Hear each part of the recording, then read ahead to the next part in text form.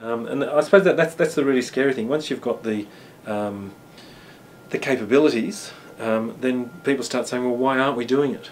And so that's why I'm interested in the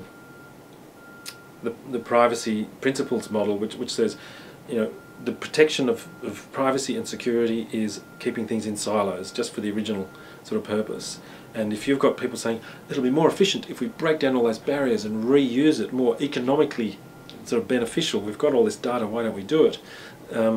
What you're looking at is effectively the boundary line between recognising there's some hazard and a risk, and you're protecting it with privacy and security, and thinking that there's nothing.